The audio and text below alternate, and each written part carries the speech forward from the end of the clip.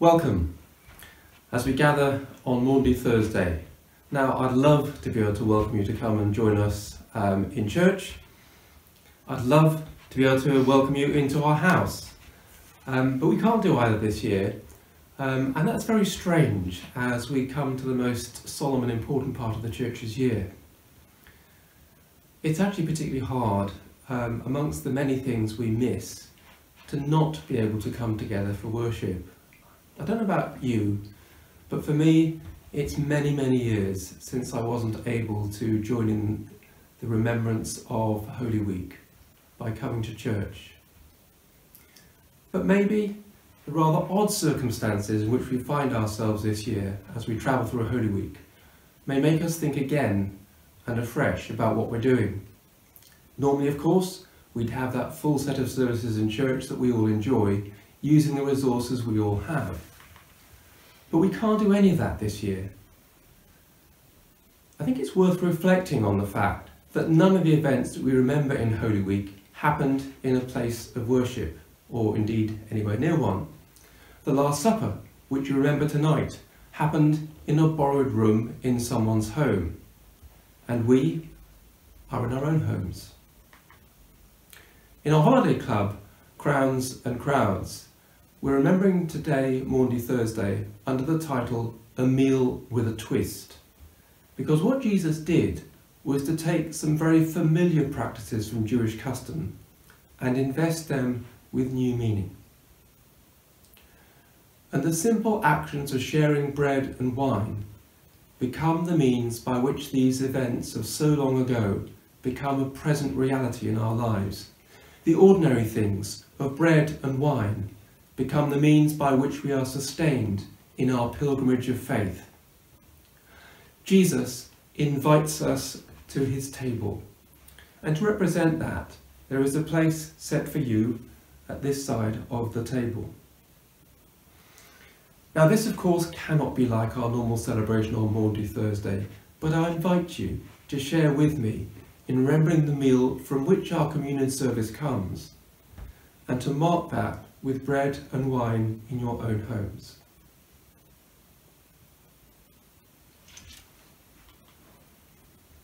The grace of our Lord Jesus Christ, the love of God, and the fellowship of the Holy Spirit be with you. Let's take a moment to recall our need of God's forgiveness.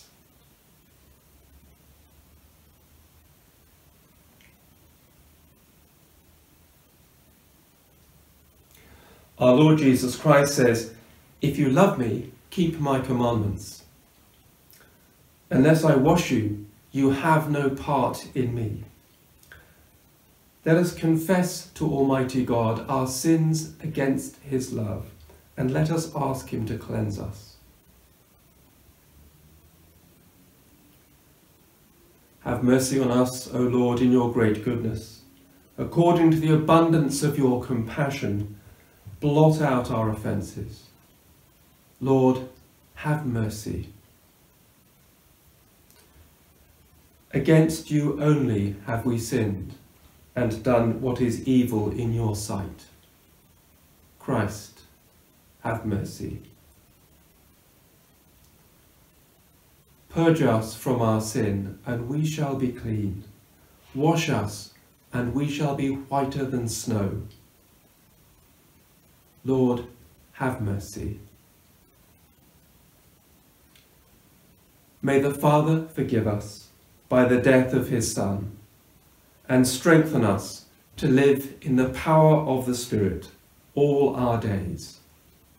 Amen. And now the collect for today, Maundy Thursday.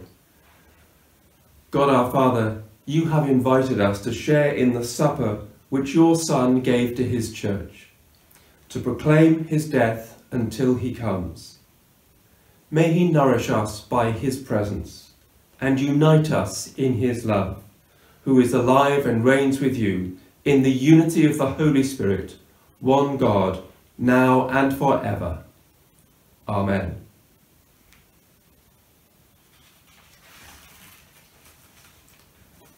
And now we hear our first reading read for us by Sharon. The reading is from 1 Corinthians chapter 11, verses 23 to 26. For I received from the Lord what I also passed on to you.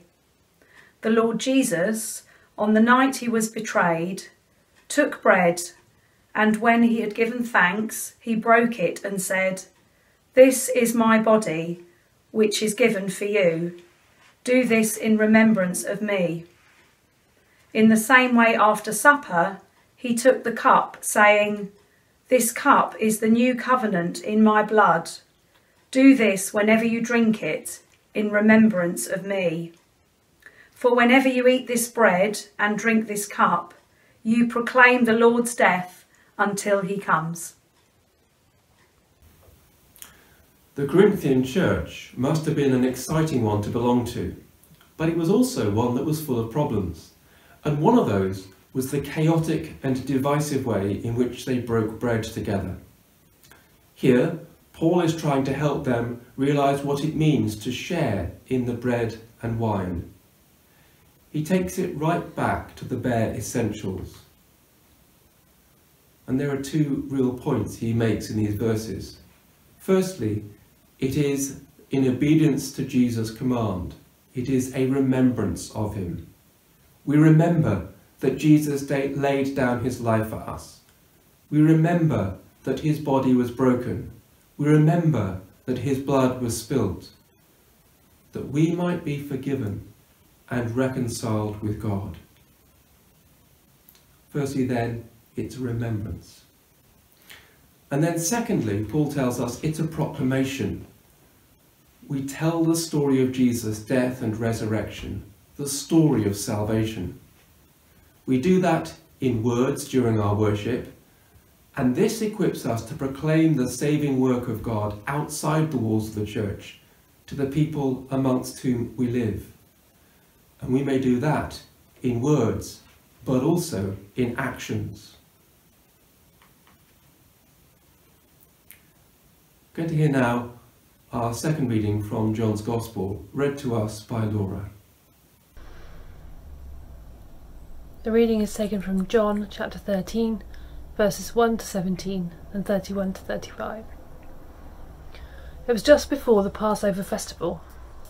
Jesus knew that the hour had come for him to leave this world and go to the Father. Having loved his own who were in the world, he loved them to the end. The evening meal was in progress, and the devil had already prompted Judas, the son of Simon Iscariot, to betray Jesus. Jesus knew that the Father had put all things under his power, and that he had come from God and was returning to God. So he got up from the meal, took off his outer clothing, and wrapped a towel around his waist. After that, he poured water into a basin and began to wash his disciples' feet, drying them with the towel that was wrapped around him. He came to Simon Peter, who said to him, "Lord, are you going to wash my feet?" Jesus replied, "You do not realize now what I'm doing, but later you will understand." "No," said Peter, "you shall never wash my feet." Jesus answered, "Unless I wash you, you have no part with me." "Then, Lord," Simon Peter replied, "not just my feet, but my hands and my head as well." Jesus answered, "Those who have had a bath need only to wash their feet. Their whole body is clean. And you are clean, though not every one of you." For he knew who was going to betray him, and that was why he said not everyone was clean.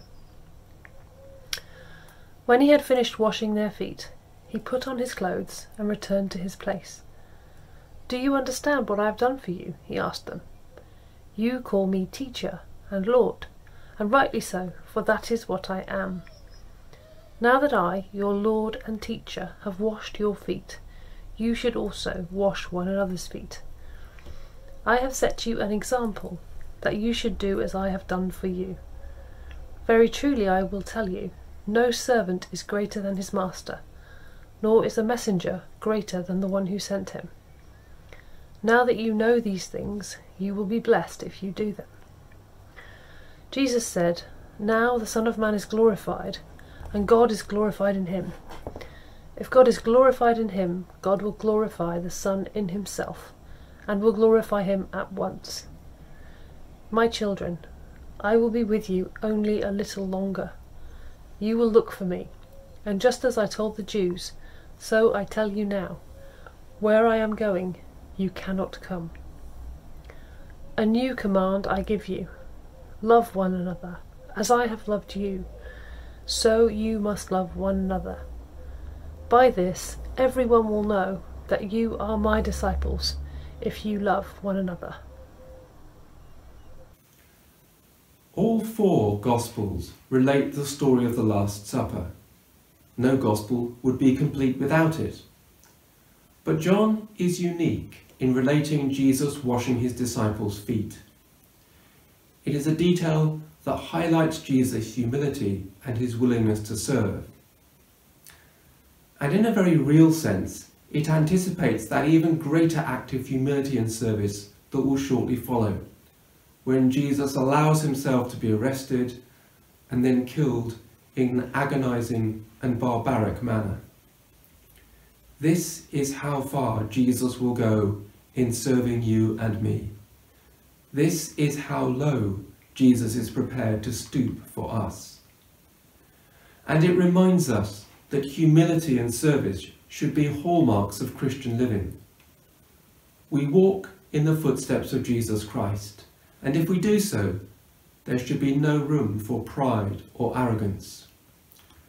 We show our love for Christ by living like him, by being humble, by being prepared to serve. One of the interesting things about these strange times in which we live is that we are now being forced to realise who are the really key workers in our society.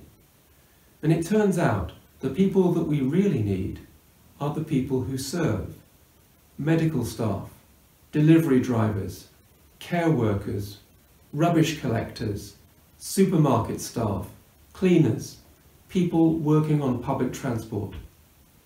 The people whose humble service reflects the way of Jesus. Now, when we come out of these challenging times, and we will, let's try and hold firm to a true understanding of the value of humble service, something that Jesus models for us and that Jesus expects to see in us. So how do we ensure that we become more like our Lord in humble service? We need to understand his motivation, and we need to share in that motivation. And it can be summed up in just one word: love. As Jesus says at the end of that passage we heard from John's Gospel, "A new command I give you, love one another. As I have loved you, so you must love one another. By this, everyone will know that you are my disciples, if you love one another."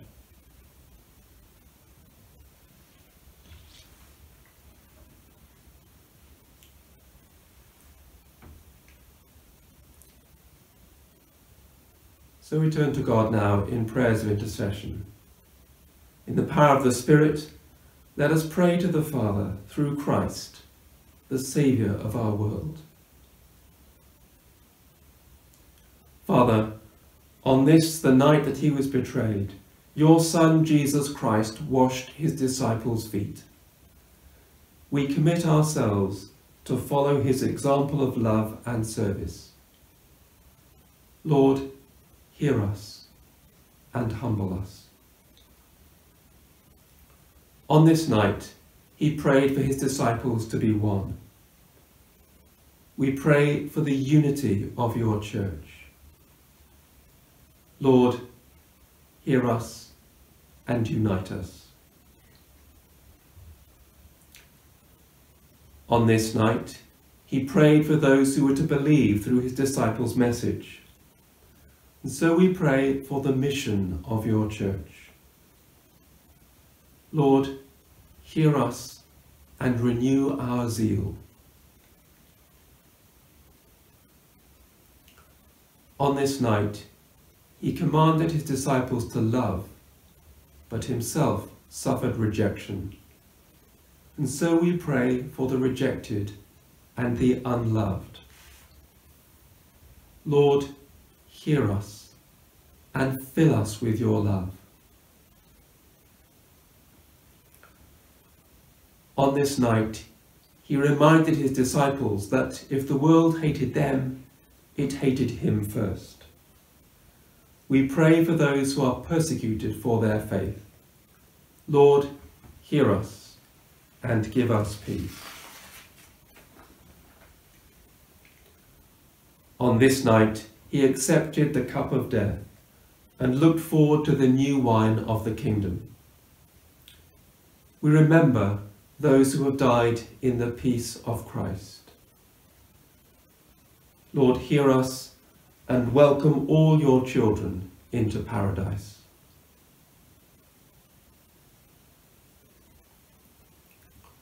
Jesus says, "Peace I leave with you, my peace I give you. Do not let your hearts be troubled, and do not be afraid. The peace of the Lord be always with you."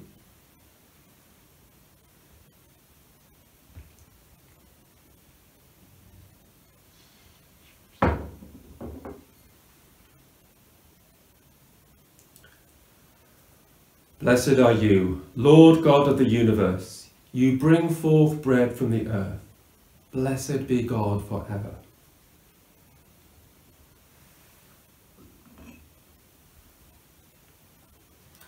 Blessed are you, Lord God, King of the universe. You create the fruit of the vine. Blessed be God forever.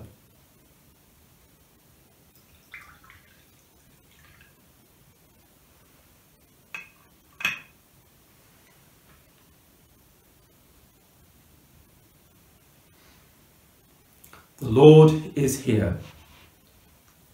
Lift up your hearts. Let us give thanks to the Lord our God. It is indeed right to give you thanks, Father most holy, through Jesus Christ our Lord. For on this night he girded himself with a towel, and, taking the form of a servant, he washed the feet of his disciples. He gave us a new commandment, that we should love one another as he loved us. Knowing that his hour had come, in his great love, he gave this supper to his disciples to be a memorial of his passion, that we might proclaim his death until he comes again and feast with him in his kingdom. Therefore, earth unites with heaven to sing a new song of praise, and we too join angels and archangels as they proclaim your glory without end. Holy, holy, holy Lord, God of power and might, heaven and earth are full of your glory. Hosanna in the highest. Blessed is he who comes in the name of the Lord. Hosanna in the highest.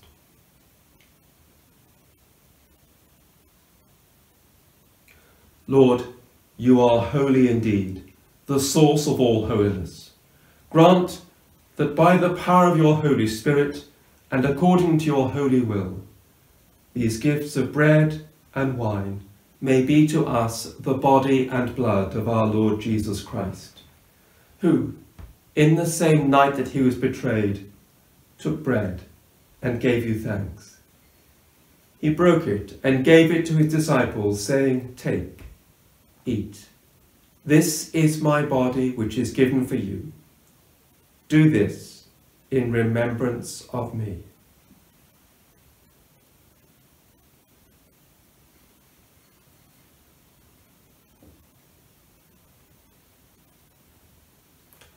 In the same way, after supper, he took the cup and gave you thanks.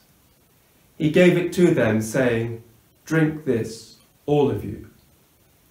This is my blood of the new covenant, which is shed for you and for many for the forgiveness of sins. Do this as often as you drink it in remembrance of me.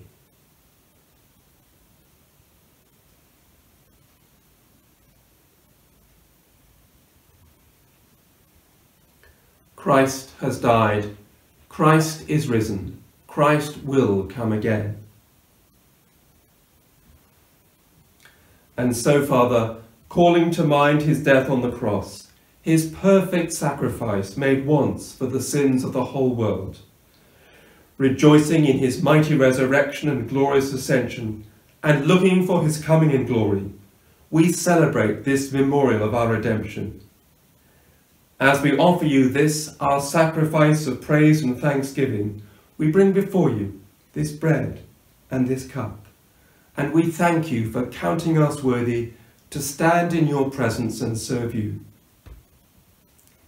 Send the Holy Spirit on your people, and gather into one in your kingdom all who share this one bread and one cup, so that we, in the company of all the saints, may praise and glorify you forever, through Jesus Christ our Lord, by whom, and with whom, and in whom, in the unity of the Holy Spirit, all honour and glory be yours, Almighty Father, forever and ever.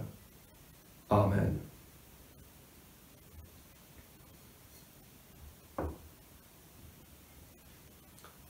And as our Saviour taught us, so we are bold to pray. Our Father in heaven, hallowed be your name. Your kingdom come, your will be done on earth as in heaven.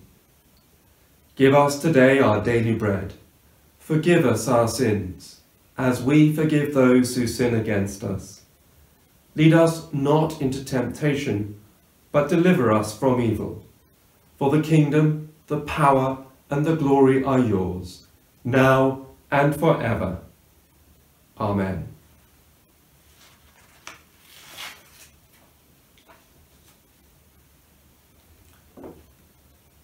Every time we eat this bread and drink this cup, we proclaim the Lord's death until he comes.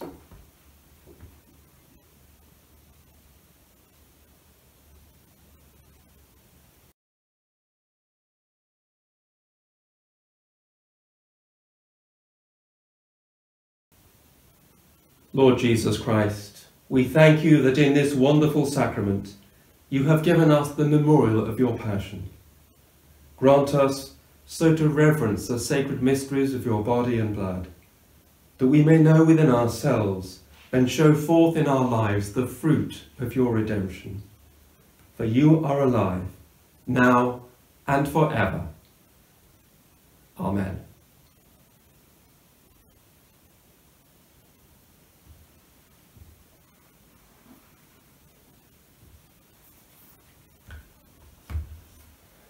As is traditional on Maundy Thursday, we don't end the service with a blessing. We simply read the Gospel of the Watch as we remember the disciples and Jesus leaving the upper room and going to the Garden of Gethsemane.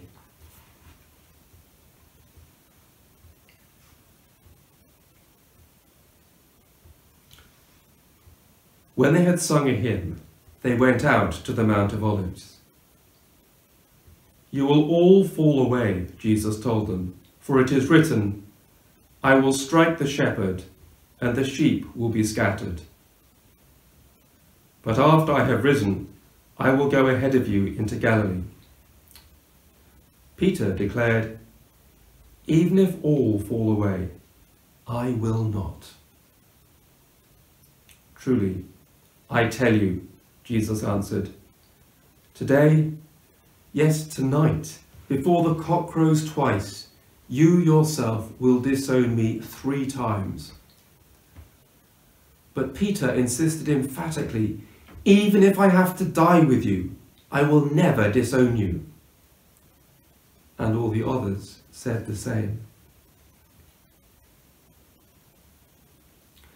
They went to a place called Gethsemane. And Jesus said to his disciples, sit here while I pray. He took Peter, James and John along with him, and he began to be deeply distressed and troubled. "My soul is overwhelmed with sorrow to the point of death," he said to them. "Stay here and keep watch." Going a little farther, he fell to the ground and prayed that if possible, the hour might pass from him. "Abba, Father," he said, "everything is possible for you. Take this cup from me. Yet not what I will, but what you will." Then he returned to his disciples and found them sleeping. "Simon," he said to Peter, "are you asleep? Couldn't you keep watch for 1 hour? Watch and pray so that you will not fall into temptation. The spirit is willing, but the flesh is weak." Once more, he went away and prayed the same thing. When he came back, he again found them sleeping because their eyes were heavy. They did not know what to say to him. Returning the third time, he said to them, "Are you still sleeping and resting? Enough! The hour has come. Look, the Son of Man is delivered into the hands of sinners. Rise, let us go. Here comes my betrayer." Just as he was speaking, Judas, one of the 12, appeared. With him was a crowd armed with swords and clubs, sent from the chief priests and the teachers of the law and the elders. Now the betrayer had arranged a signal with them. "The one I kiss is the man. Arrest him and lead him away under guard." Going at once to Jesus, Judas said, "Rabbi," and kissed him. The men seized Jesus and arrested him. Then one of those standing near drew his sword and struck the servant of the high priest, cutting off his ear. "Am I leading a rebellion," said Jesus, "that you have to come out with swords and clubs to capture me? Every day I was with you, teaching in the temple courts, and you did not arrest me. But the scriptures must be fulfilled." Then everyone deserted him and fled. A young man, wearing nothing but a linen garment, was following Jesus. When they seized him, he fled naked, leaving his garment behind.